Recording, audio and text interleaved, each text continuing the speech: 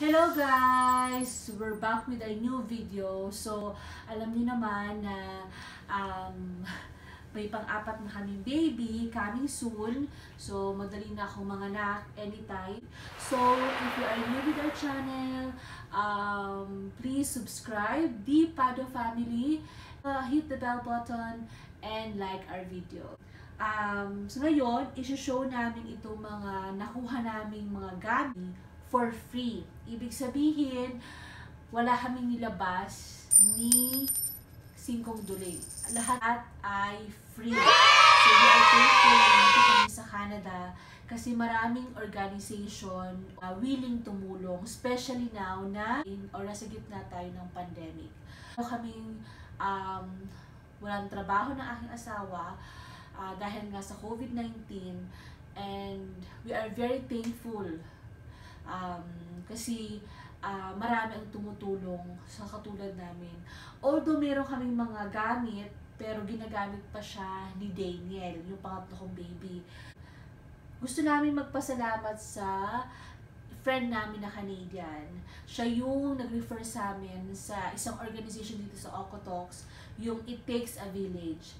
So, ni-refer kami doon, and then tumawag sila, yung It Takes a Village, eto siya.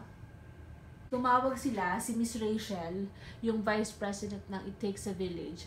And then, tinanong ako kung ano yung mga kailangan ko pa sa baby. Ito kasi sa Canada, iba-iba yung mga damit. So, kasi merong 4 seasons.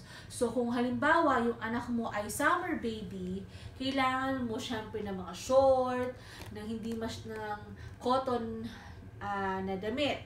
Pero kung halimbawa, ipapanganak mo yung baby mo during winter time, like starting from October until April, kailangan mo ng mga damit na katulad nito. So, yung mainit sa katawan. So, dahil si Daniel, karamihan ng kanyang gamit ay pang-winter kasi nga, October ko siya pinanganak. So, lahat or karamihan ng gamit niya ay pang-winter. So, good thing, binigyan kami ng maraming damit na pang-summer kasi ipapanganak ko nga yung baby ko this coming July, which is summer season dito sa Canada.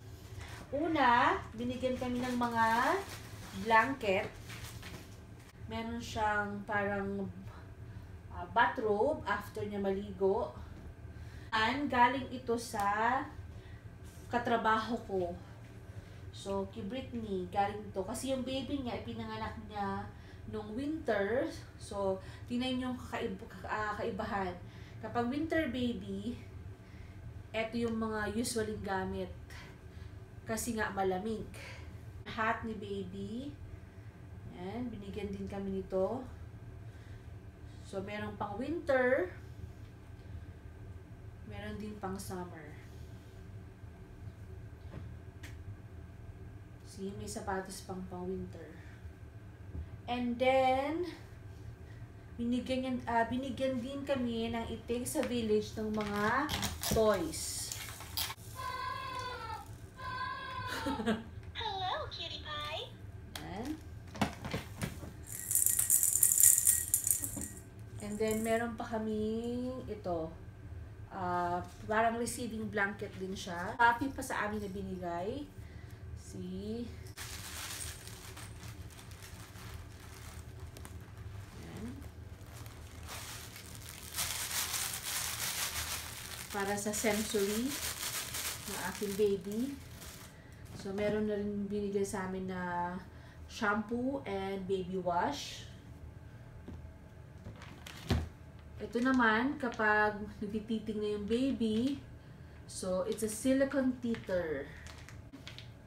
And then mga sapatos na pang summer. Meron din silang binigay na slippers, shoes, and then meron pa ditong iba pang mga shoes. And mga medyas. So, maraming medyas. Socks. Ito. And meron din sa akin binigay yung ka-workmate ko din and friend, si Samantha, binigay niya din ako ng mga damit na pang baby. Pajama. Ito yung mga pants. Yan, maraming binigay. Mga shorts. Look at that. Ang cute. Ang ganda oh, mga shorts. Pang swimming ni baby. Pang swimming. Diba? Mga, itong tama. By the time na winter, so masusuot ko na to. Kasi makakapal siya. So, yan. Meron na din siyang pang Halloween costume. Si Batman. So, see, ang cute oh. May polo. Ang cute. Mga onesies. Yan. Ang kagandahan kasi yung binigay sa amin, starting from newborn, tingin nyo, bagong panganak, hanggang sa siya ay 3 to 6 months. And then, meron din binigay na mga damit na pang, I think this one is 6 to 12 months. This one, 6 to 9 months. So, binigay ng mga jacket. Diba? Crib. Binigyan din ako ng breastfeeding pillow. And then, bathtub. Kasi yung bathtub ni Daniel, binigay na namin sa friend namin. Ano siyang pillow. And mirror. Pinaka bongga, binigyan kami ng bed para sa aming crib. Ito yung crib. Sana ba yung daddy? Ito yung crib. Convertible crib. Although meron kaming crib, pero syempre ginagamit pa siya ni Daniel. So, pinapili ako between carrier, car seat. Sabi sa akin nung It Takes a Village, naka-order na daw sila. So, kung gusto ko daw nito or prefer ko yung car seat. Naisip ko kasi yung car seat magagamit lang yun ng baby siguro nung kay Daniel 6 months siya kung tama ako, pero after nun bumili kami ng ganito. Yan. So mas pinili ko to kasi ito magagamit niya until 5 years old, I think, daddy. Tama ba ako? Nakita ko to sa Walmart. Mahal din siya, daddy, di ba? $299, 300 plus. So, malaking tulong na talaga to sa amin. Dito sa Okotoks, dito sa area namin, meron ditong site sa Facebook.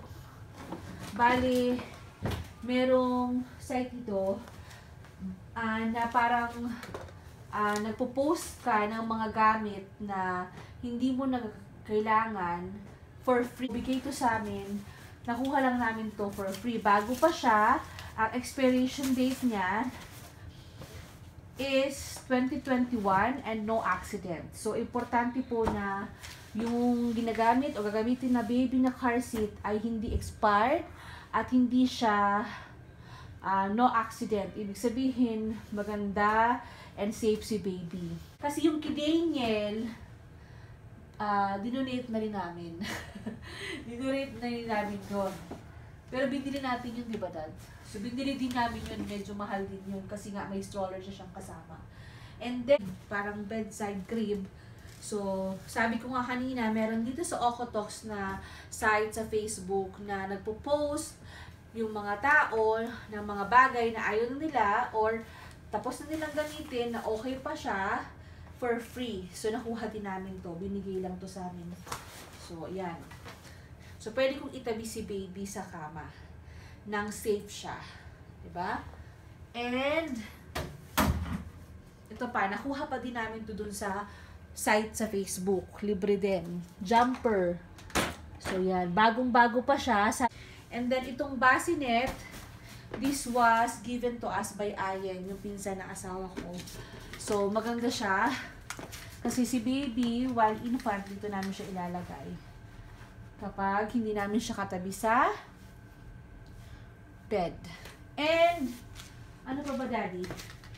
And lastly, binigyan kami ng mga diaper and wet wipes. So, meron kaming wet wipes.